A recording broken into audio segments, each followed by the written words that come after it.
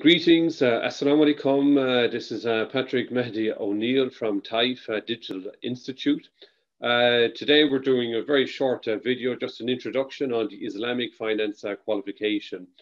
We're going to be giving training on this course, and this is just going to be a short video giving you an overview of Islamic finance qualification from the Chartered Institute of Securities and Investments, and why this is something you should consider. So first off, a little bit of introduction about the CISI themselves. The CISI is a UK professional body, and mainly it specialises in the investment industry.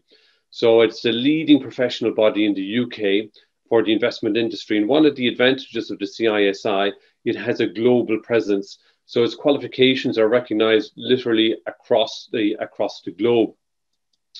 And another big advantage is now for doing exams, they offer remote invigilation. Of course, obviously, with what has happened with the the COVID, the pandemic, exam centres have had to close in certain areas, etc. More difficult for people to go out and do the exams. So as a result, they introduced the remote invigilation. I myself have personally tried it twice so far. It is absolutely brilliant. Okay. You could be sitting in Islamabad, Lahore, Karachi, wherever you could be sitting, and you can do the exam at home. So you can do a UK professional exam, which is recognized across the world without having to leave your home. It is a fantastic facility. They're the main examining body for investment-related exams, and they offer a unique range of exams focused on the international marketplace. So this is the important thing about the CISI. Even though they're a UK professional body, and of course they offer many, UK focused exams, they offer a huge array of international exams as well. So, and indeed, what you'll find in some parts of the world, their qualifications are both mandated and recognized by regulators. So, for example, in UAE, in Oman, in Saudi Arabia, in various places, and India even, their qualifications are both mandated by the regulator and recognized as well. They also do an extensive continuing professional development program.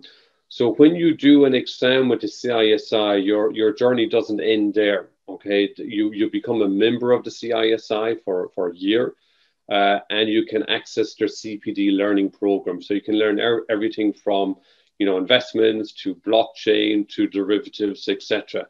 So this is a fantastic learning portal. They've got over 45,000 members in over 100 different countries. This shows you the range of the different qualifications that they cover.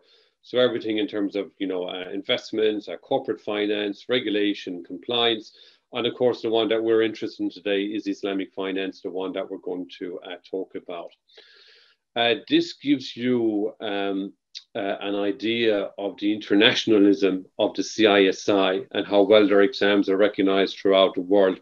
This shows all their exam centers throughout the world. So obviously a huge amount in Europe, Africa, Asia, the Middle East, etc. So they really have a global footprint. So if you get a CISI qualification from the CISI, whether it's in Islamic finance or investment, etc., this is going to be a qualification which will be recognized globally. A good question to ask is, why consider the Islamic finance qualification? So we'll run through quickly a couple of reasons, and then I'll give a summary, some of the reasons why one should consider the Islamic finance qualification from the CISI. First of all, okay, this has won awards. Okay, I've already covered the CISI and how well it's recognized throughout the world, etc. It has also won awards as well. It's Sharia compliant. So the book is very much based on IOFI standards. IOFI is the Accounting and Auditing Organization for Islamic Financial Institutions. It is basically the global standard setting body for Islamic finance. So again, recognized throughout the world. So this has been put together by a panel of experts and reviewed by Sharia scholars and so on. Another very important aspect, it gives you the general principles of Sharia, the Islamic law, okay? Specifically, we're interested in the fiqh al-muamalat, okay, which is the law of transactions and their application to the Islamic banking and finance space. It examines the practices used in Islamic financial markets and the principles behind investment selections.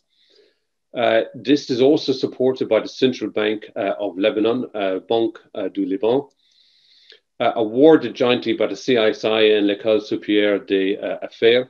So as I said, this has got a very global recognition throughout the world. You can also, as an opportunity to obviously increase your CPD, your continuing hours of professional development. When you do the Islamic finance qualification, you get free membership of the CISI for one year. And as I said, that gives you access to a whole range of different benefits, including their professional refresher and learning courses. And of course, you get to put some letters after your name as well. In summary, okay, I would say there is two key reasons for you to consider the Islamic finance qualification from the CISI. One is just in terms of knowledge, okay, knowledge to increase your knowledge, to increase your ilm. Okay, so this is a duty upon us. Okay, those of us who are Muslim, this is a duty upon us anyway. What is taught in the schools, okay, and in the colleges and the universities is mainly conventional finance, okay? So most people, okay, when they grow up, they know very little about Islamic finance and how it actually works. This qualification, leaving aside the career aspect of it, which I'll turn to in a minute, this qualification is a very practical qualification. It teaches you how Islamic finance works. How do the Islamic finance contract work? How does Islamic banking work, investment and asset management work, and Islamic insurance? All these topics are covered in the IFQ. So it's a very, very practical, qualification. The second, of course, key reason, which is maybe the one which will attract a lot of people to study this qualification, is for your career advancement. When an employer is looking at anybody's, to see about hiring someone, there's three key things that they will look at. They will look at qualification, skills, and experience. So if you have the CISI IFQ, that helps to tick the box in the qualifications field. So this will put you at an advantage, of course, to those people who do not have this qualification. And no matter what part of the world that you're actually in, because this is coming from a UK professional body, which is recognized throughout the world, okay, you will have a qualification which is globally recognized. So this is going to be a huge advantage to you in your CV. Let's turn to the qualification itself. A good starting point is to think about the exam. Okay, we want to, in our training course, we really want to give people the maximum opportunity, the best chance of passing this exam, and hopefully first time round. That's what we want to achieve. The exam duration is 2 hours, is 100 multiple choice questions, 100 multiple choice questions in 2 hours.